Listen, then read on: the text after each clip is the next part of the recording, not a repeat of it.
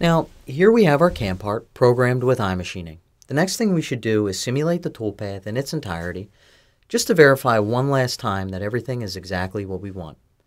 If you've watched the Jumpstart series tutorials, which I'm assuming you did, then you'll notice that in this step I'll cover many of the same things regarding SolidCAM simulation options.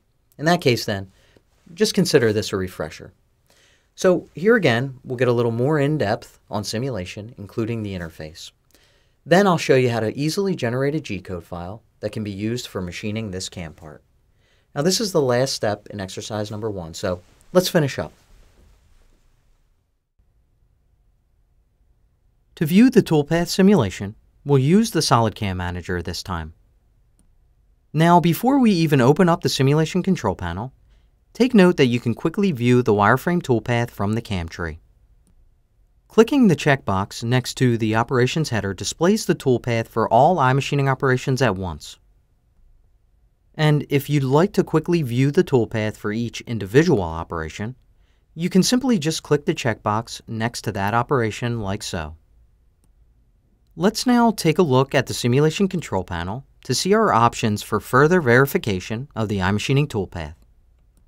Now to start the toolpath simulation for all the operations at once, or let's say we wanted to simulate only a select number of operations, we can easily select them in the CAM tree by using the Shift or Control keys. For this exercise, we're just going to simulate all our operations. So to do that, right-click the operations header and choose Simulate. When the simulation control panel appears, we'll start with the HostCAD mode, which, as you know, is SolidCAM's default simulation mode.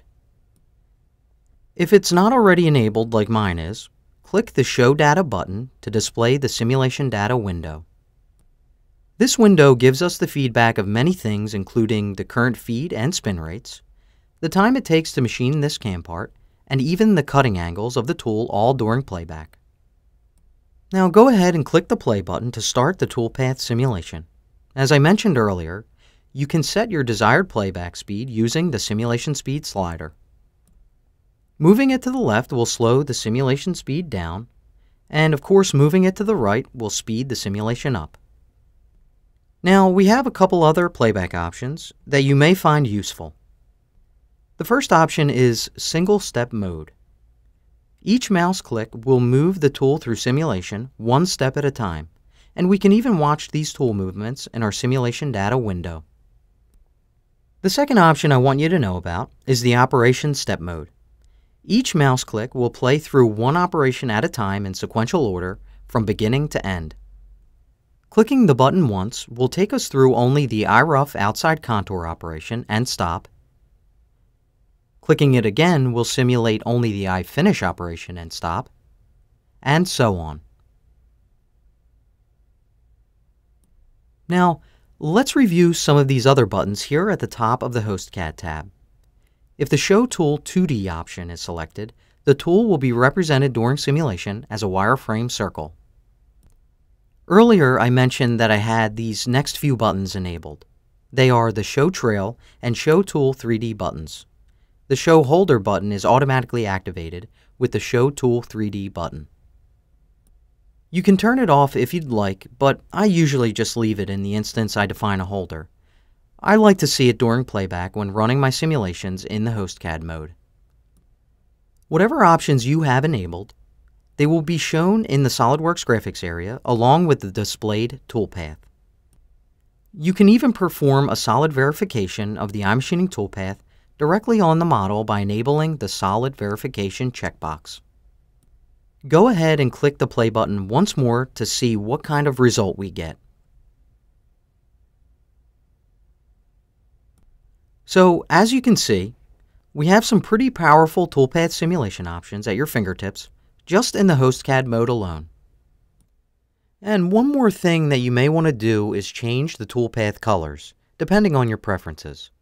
That can easily be done by clicking the Colors button. I set my preferred toolpath colors using the SolidCAM settings. You can also set them for this CAM part here in the Simulation Colors dialog box. Since I already have mine set, I'll click Cancel. The next SolidCAM simulation mode we'll use is SolidVerify. This is another popularly used mode that enables us to see the cutting tool as it moves through the solid stock material. During this machining simulation process, SolidCAM subtracts the tool movements using solid Boolean operations from the solid model of the defined stock. The remaining machine stock is a solid model that can be dynamically zoomed, moved, or rotated. It can also be compared to the target model. Okay, now let's say that we're satisfied with our outside contour operations, and we now just want to take another look at our center pocket and pocket ledge operations. Well, we can simply just click those operations in the CAM tree. Then, click the Operation Step Mode button to simulate through each of the remaining operations one at a time.